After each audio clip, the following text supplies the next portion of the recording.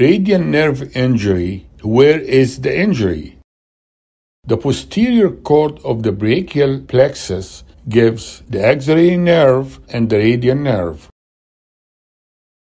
Radial nerve compression or injury may occur at any point along the course of the nerve. You can have very high radial nerve palsy at the axilla. You can have a high radial nerve palsy in the upper arm to the elbow. And you can have a low radial nerve palsy below the elbow. You can also have Wartenberg syndrome near the wrist.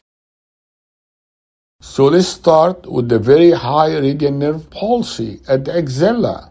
Nerve compression at the axilla. All motor and sensory function below the axilla will be affected with injury at this level. With injury to the radial nerve at the axilla, there will be loss of function of the triceps with weak elbow extension. The patient will experience wrist drop due to loss of function of the extensor carpi radialis longus and the extensor carpi radialis brevis muscles. The radial nerve gives 3 branches. Just above the elbow, give the brachial radialis, the extensor carpi radialis longus, and the extensor carpi radialis brevis. The longus and the brevis are wrist extensors. And here you can see a case of wrist drop.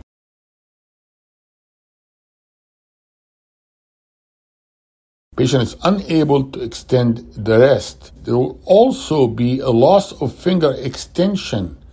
Put the wrist in extension and ask the patient to extend the fingers.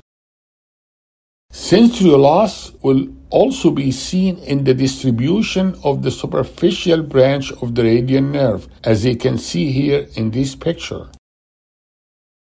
Causes of compression or injury to the radial nerve at the axilla. Saturday night palsy. Alcohol could be a factor as the person falls asleep with the back of their arm compressed by a chair back or a bar edge, and the honeymoon palsy from another individual sleeping on one's arm overnight, compressing the nerve. Crutch palsy, compression on the nerve from walking with crutches.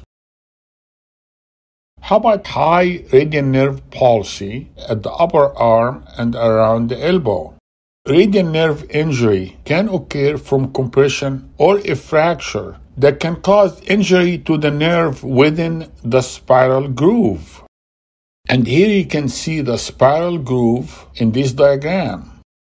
You can also have radial nerve injury from fracture of the distal third of the humerus. All motor and sensory function will be affected below the level of this injury. The radial nerve is vulnerable, usually due to a fracture of the humerus at the spiral groove. Injury may also occur below the spiral groove when there is a fracture in the distal third of the humeral shaft. So what happens when there is an injury of the nerve at the spiral groove? You're going to lose innervation and sensation through these branches. The same pattern of injury also will occur if there is injury just above the elbow. So what is Holstein-Lewis fracture? It's an injury to the radial nerve at the distal third of the humerus, and it will cause wrist drop and weakness of finger extension.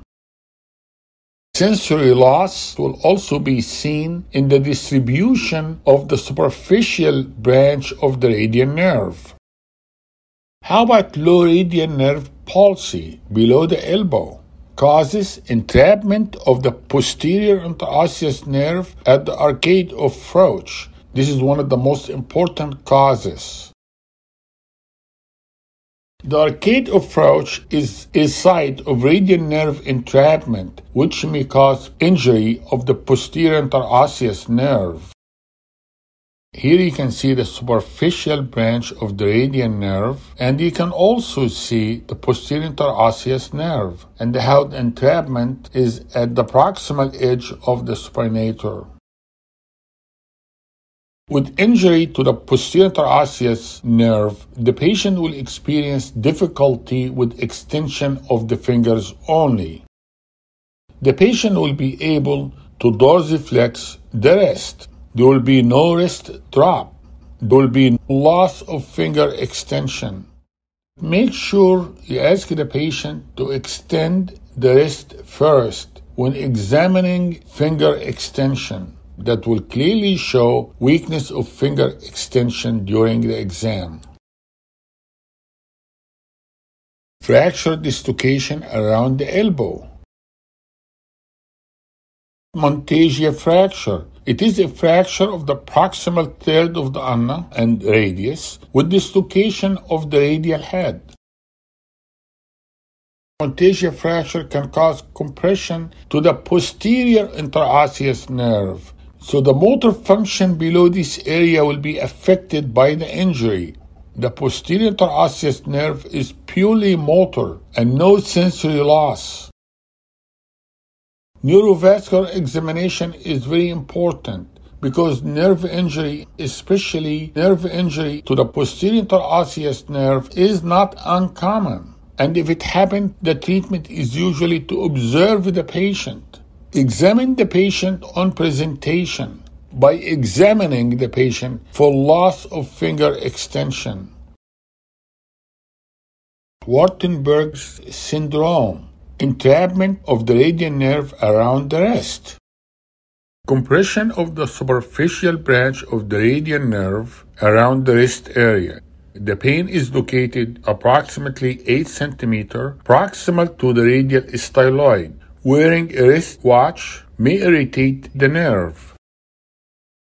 The nerve is located between the brachioradialis muscle, volale, and extensor carpi radialis longus on the lateral side and slightly dorsal. Here you can see the Wartenberg's point. Patient will complain of pain and anesthesia on the dorsum of the hand with positive Tinel's sign. Thank you very much. I hope that was helpful.